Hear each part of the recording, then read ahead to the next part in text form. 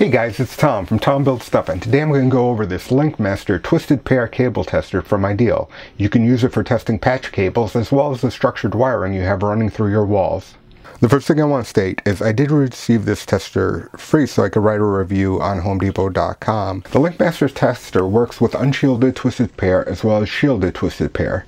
This can be a huge time saver if you have a problem with one or more of the cable runs or patch cords. It doesn't just see if pin 1 on one end goes to pin 2 on the other end. It can detect more complicated problems such as split pairs.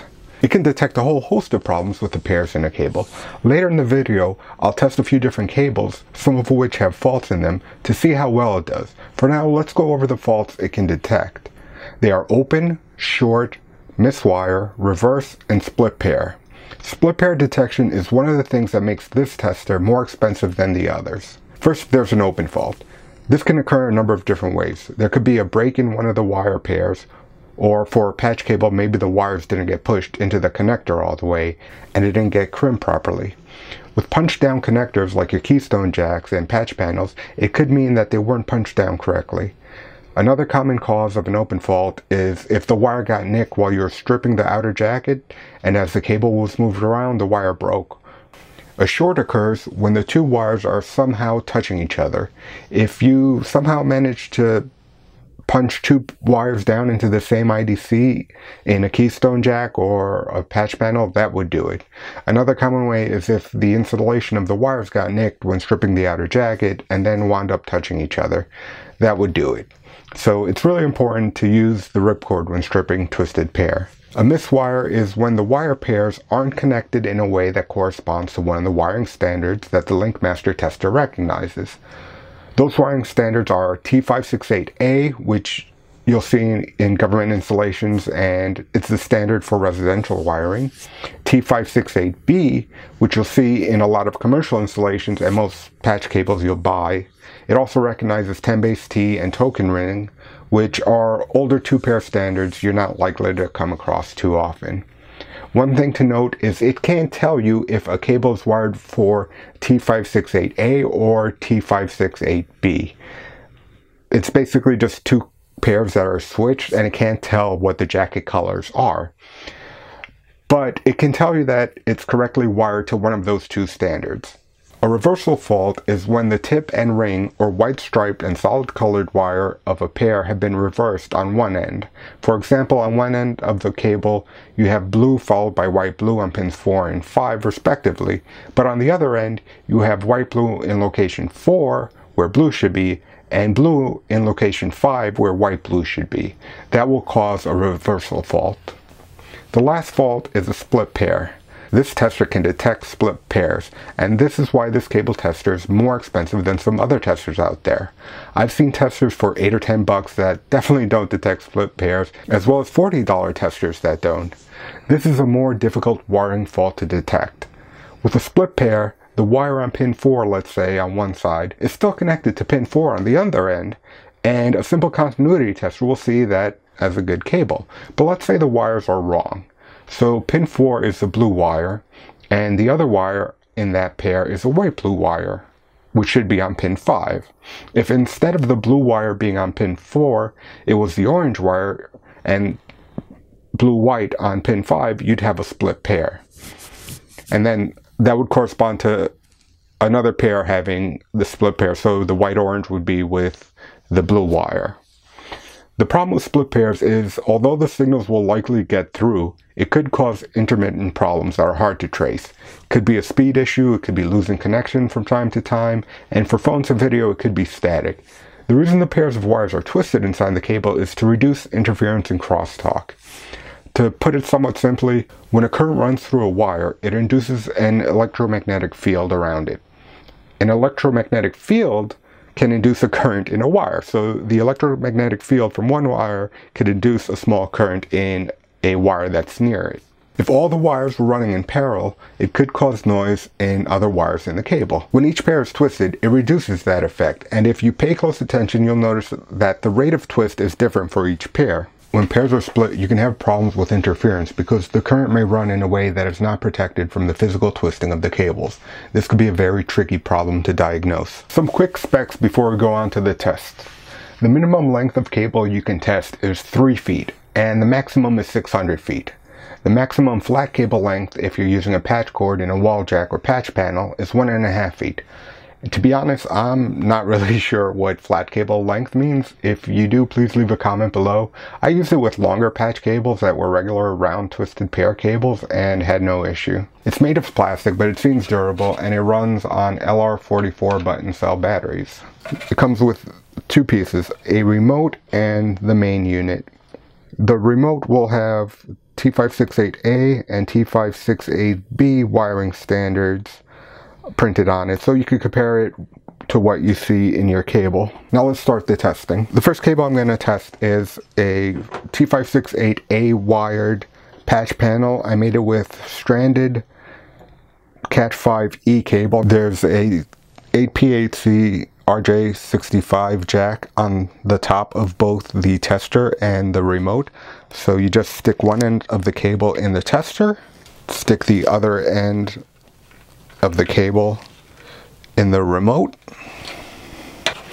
and then just press the button once, and we'll see 4 LEDs light up, and that indicates all 4 pairs on this cable tested correctly. This is a commercial made patch cable. Again, I'm just going to insert one end into the tester and the other end into the remote. Well, I got that backwards. Press the test button, does a quick scan, and then all 4 green LEDs stay lit up. I don't have a shielded cable to test, so the other green LED is for the shield. None of the errors have come up. So let's move on to the next cable. I did make 2 cables that are correctly wired, but they're not wired to a wiring standard that this tester recognizes. So let's see what happens. The first is USOC with 8 pairs. This is used for telephone wiring if you have an 8P8C telephone connection. From pin 1 to 8, the wires are white brown, white green, white orange, blue, white blue, orange, green, and blue. Okay, so I'll plug one end into the remote, and I'll plug the other end into the tester, and I'll press the test button.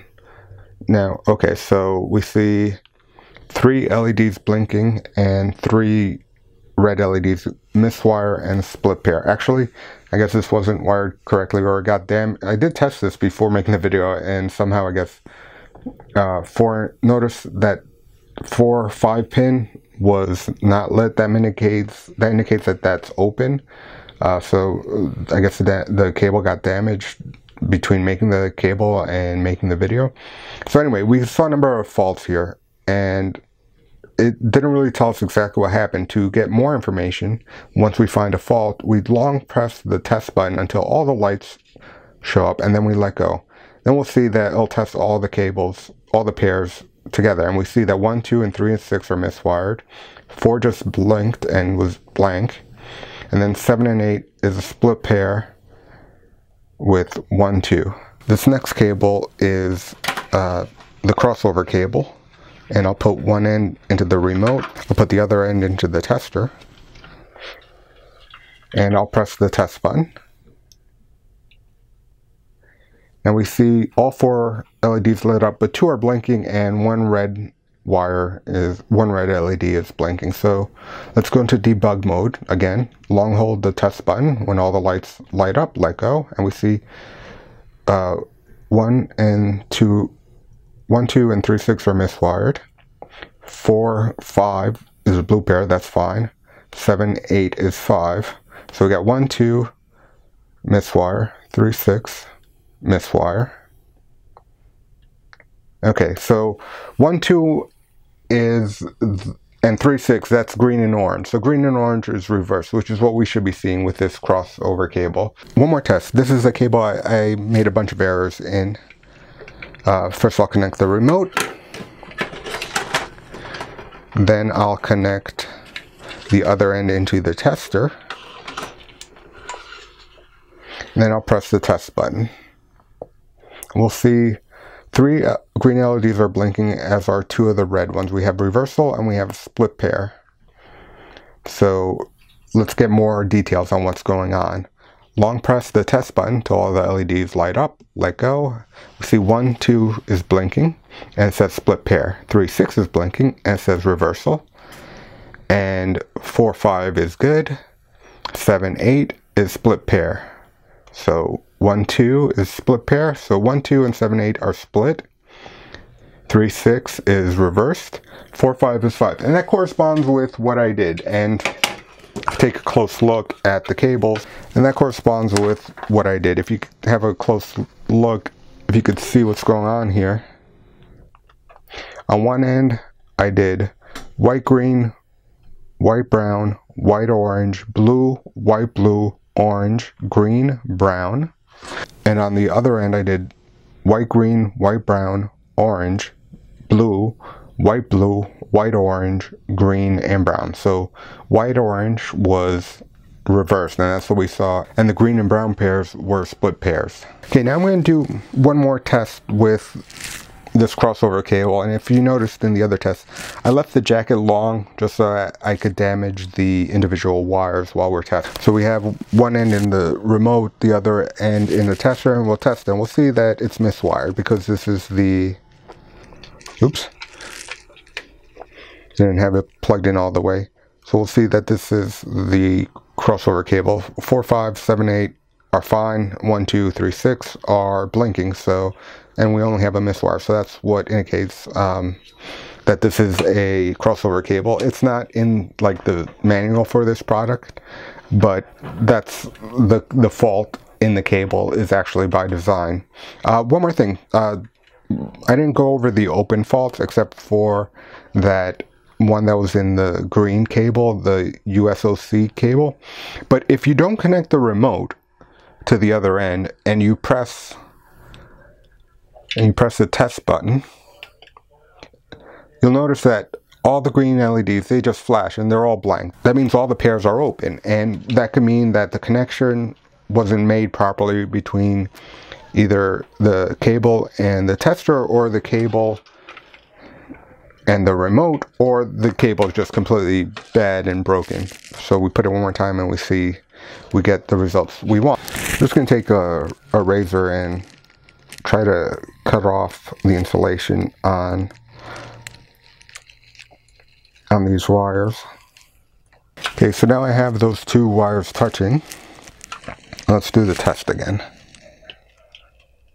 Okay, so now we see the short light is blinking too.